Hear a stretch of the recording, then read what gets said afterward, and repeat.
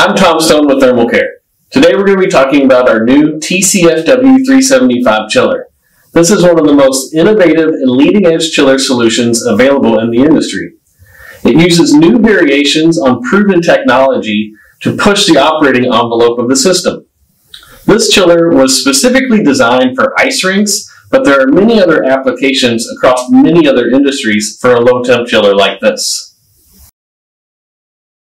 When the chiller is in ice building mode, it can provide around 50 tons of cooling at a 10-degree Fahrenheit set point. A typical NHL ice rink requires 80 to 90 tons of cooling to build ice. What this means is that we'll use two chillers in parallel. That way they will share the load and maximize their efficiency. This will also provide a level of redundancy. After the ice is built, you enter into what's called ice maintenance mode. The chiller is set at about 15 degrees Fahrenheit for this operation, and it actually requires much less cooling. Because of the Danfoss turbocore compressor on this chiller, we can drastically reduce our energy consumption by greatly reducing the speed of that compressor. This takes advantage of one of those innovative technologies that we've incorporated into this unit. Additionally, the compressor that's specific to this chiller is designed for high lift applications like thermal storage operations or ice rink building.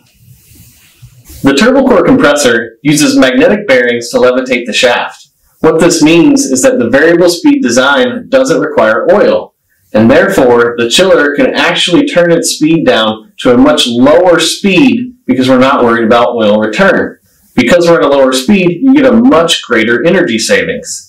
Additionally, because of the oil-free design, the cost of maintenance is much lower.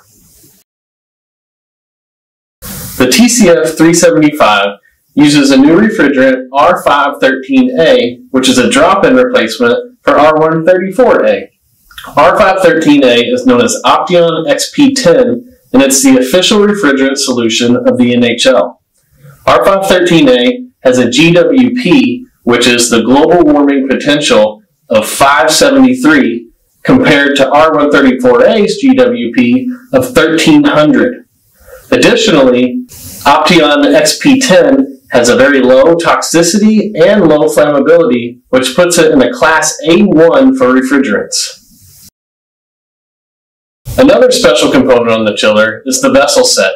It includes a hybrid film evaporator and a shell and tube condenser.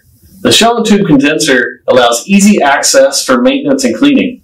The hybrid film evaporator is a special design that allows us to maximize the surface area of heat transfer between the fluid in the tubes and the refrigerant. This also allows us to minimize the refrigerant charge. The TCF375 also includes Thermal Care's standard full-color touchscreen HMI. This is fully capable of IIoT 4.0 systems with many different communication protocols that can tie the unit into a full building monitoring system. This allows the system to function with the chiller to optimize efficiencies and achieve a net zero building. Thank you for joining us today, and I hope you learned something. Now get out there and light that lamp.